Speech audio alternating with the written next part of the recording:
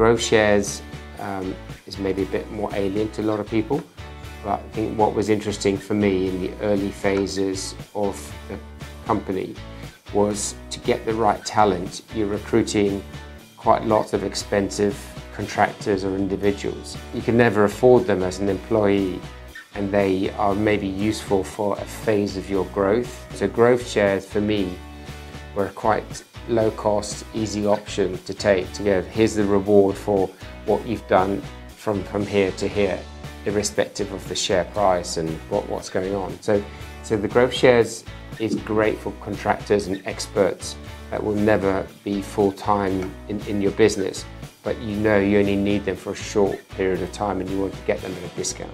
The vested platform is almost like a bit of my armory, a bit of my toolkit for how I operate. The equivalent of the Xero in finance, vested is that sort of cap table player that every entrepreneur needs to have.